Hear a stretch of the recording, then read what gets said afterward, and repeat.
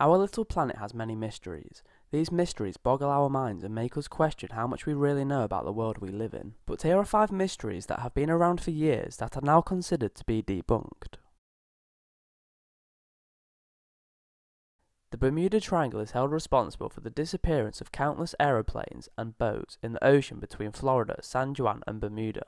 This area is one of the most heavily sailed shipping lanes in the world, with vessels crossing through daily for ports in the Americas, Europe and the Caribbean islands. Over the years, there have been a number of disappearances that have happened in mysterious circumstances, which some people claim fall beyond the possibilities of human error, equipment failure or natural disasters. Paranormal fans talk of a suspension of the laws of physics. The first unexplained event occurred in the 1950s, when the story of Flight 19 came to light, detailing 5 US Navy bombers on a training mission. The flight leader was reported to have said, "We are entering white water. Nothing seems right. We don't know where we are. The water is going green, no white." It was also claimed that Navy officials said that the planes flew off to Mars. Is this a portal to another dimension? Should we be freaked out? Probably not.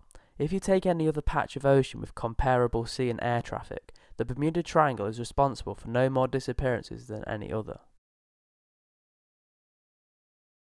Bigfoot is famous for spooking the shit out of hikers and hunters in North America. Meanwhile, people living in the Himalayan region of Nepal and Tibet talk of a giant humanoid creature known as the Yeti. Bigfoot has been described as an intelligent ape-like creature living in the wild, some 6 to 10 feet tall and weighing more than 500 pounds. Witnesses claim he has large eyes, a heavy brow ridge and a crested head like a male gorilla. His alleged footprints are 24 inches long. Bigfoot, also known as a Sasquatch, Yowie and many other names depending on your culture, is most likely to be the result of folklore, misidentification and a whole lot of hoaxes. The most famous footage of Bigfoot at Bluff Creek, California was revealed to be a hoax. Some 35 years after the footage was shot, Bob Hieronymus explained to the Washington Post how he wore an ape costume for the filming. There's also a lack of physical evidence to support the existence of a Bigfoot population. The breeding population of such an animal would be so large that we would be able to monitor and observe Bigfoot, or Big Feet, in the wild, not to mention all the fecal matter, hair, footprints, corpses and skeletons that are absent from any scientific record. The first reported sighting of a UFO came from Texas in 1878, when a local farmer reported seeing a large, dark, circular flying object flying at a wonderful speed. In the 1950s, the number of reported UFO sightings went through the roof. The most common kind were flying saucers, described to have awesome maneuvering capabilities beyond any man-made aircraft. The acronym UFO stands for Unidentified Flying Object, so in the sense that these flying objects are unidentified by the viewer, UFOs are real.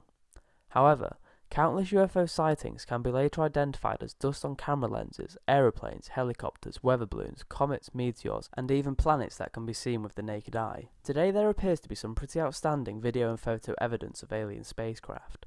Of course, there is also the movie Independence Day. Hoaxes are the best explanation for computer-generated images of UFOs. In 1971, in the small Spanish village of Belmez, Maria Pereira claimed a human face spontaneously appeared on her cement kitchen floor. It wasn't long before she destroyed the floor and replaced it, and a new face promptly appeared. More and more faces continued to appear on the floor of Pereira's kitchen, attracting thousands of visitors every day. Some faces were male, some female, some large and some small.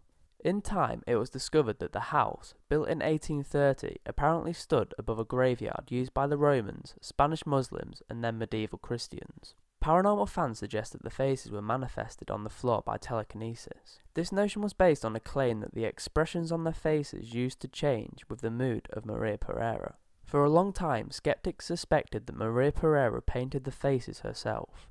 But this didn't really add up because she never benefited financially from all of the attention. She lived a simple life in the same house and eventually died in 2004. It wasn't until recently that technology could explain this mystery. Scientific analysis of the molecular changes in the whitewash proved that some fakery was involved. Many people now believe that the faces were actually paintings created by Maria's mischievous son, Diego Pereira, who dedicated years to spooking his long-suffering mother. Stonehenge is a legendary Neolithic monument made using stones transported to the Wiltshire countryside from Wales and built for some unknown purpose. However, excavations have revealed that Stonehenge was built in 4 stages.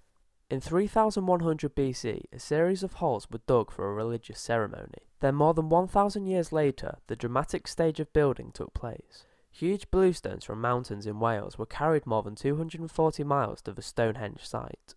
Why would anyone do this in the age before the wheel, and how would they accomplish such a feat? These remain true unexplained mysteries, because it really wouldn't have been hard to find similar rocks closer to the site. The stones were then set up to form an incomplete double circle, aligned perfectly with a midsummer sunrise. The 3rd stage, in 2000 BC, saw the arrival of more stones, transported by land from the Marlborough Downs more than 25 miles away. Finally, after 500 years and numerous generations had passed, someone felt the need to rearrange the massive Welsh bluestones into the familiar horseshoe and circle we see today. Although, one of the great unexplained mysteries of human history is the purpose of Stonehenge. Was it a temple, a burial ground, an observatory, or an ancient calendar? We may never know. Anyway, thanks a lot for watching. If you enjoyed the video, please leave a like, and subscribe to my channel to keep up to date with my weekly videos. Also, don't forget to keep in touch on all my social media sites, the links are down below. And also, it would be amazing if you could all go check out my new online store that I have recently opened, and perhaps share it with your friends. It would mean a lot. Thanks a lot for watching, and I'll see you next time.